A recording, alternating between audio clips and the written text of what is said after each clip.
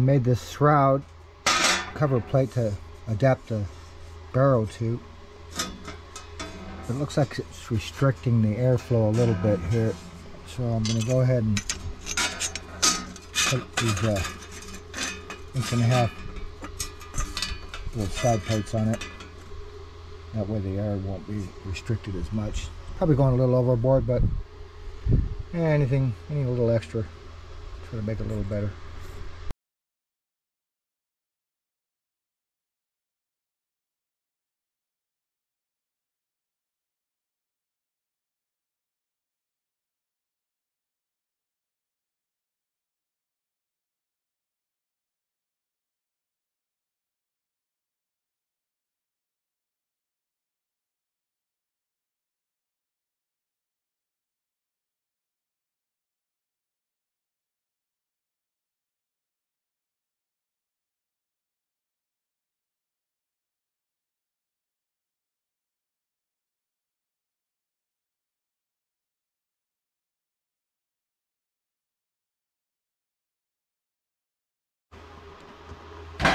Moving along, I have all the parts cut for the second pyramid vent system at the top. There's going to be a copy of that up here. And I have these parts cut also for this other box. So I'll get that welded up tomorrow. And then I'm going to put another shell around here. At least an inch, maybe 1.5 inches, maybe out to this edge. And so the rods won't just, they'll have like a double wall to keep them stable for one reason, and then I'm going to fill that with concrete cement, so it becomes basically a cement tube, and this will all be covered with cement. It's to seal it also, because I got holes in here, and don't even look at those welds unless you want to throw up.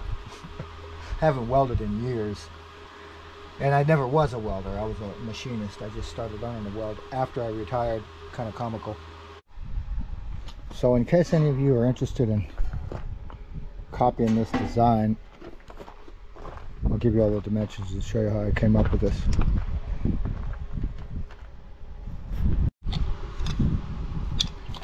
First of all, I started out by measuring this opening. It's approximately 15 inches by 15 inches.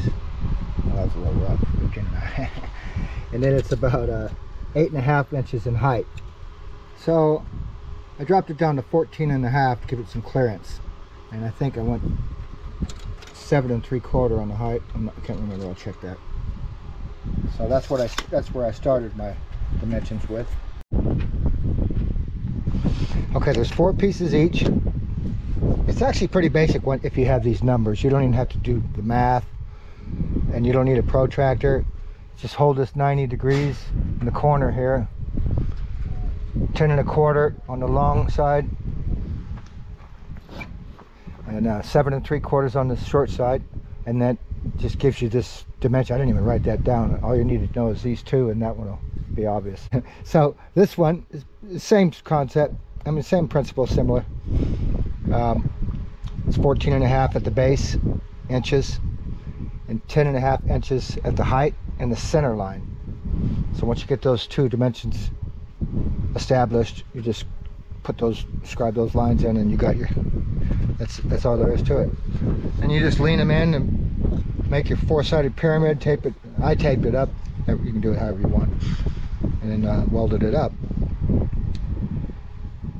What else was? Oh yeah. So if you're curious on how I actually come up with this, if you want to take a little more time to do the math, and I'm sure a lot of you know how to do this, I actually do it with this cheater calculator. I call it a cheater calculator. Construction Master Pro. This is an older model, model 4065. They're about 80 or maybe $100 now. It's kind of pricey for a calculator, I know. Well, I won't go through it all right now. It's a little bit involved, but it's not too hard to do. I can do it on another video if anybody's interested.